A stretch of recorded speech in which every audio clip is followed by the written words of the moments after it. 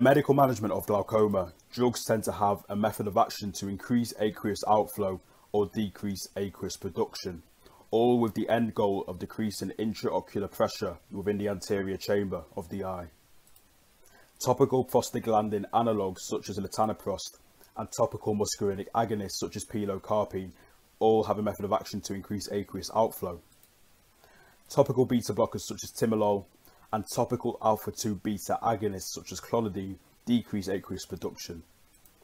We also have carbonic anhydrase inhibitors.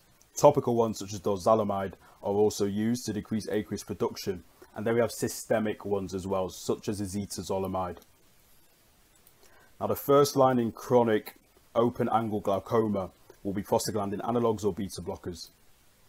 The rest of these topical drugs are second line in chronic open-angle glaucoma.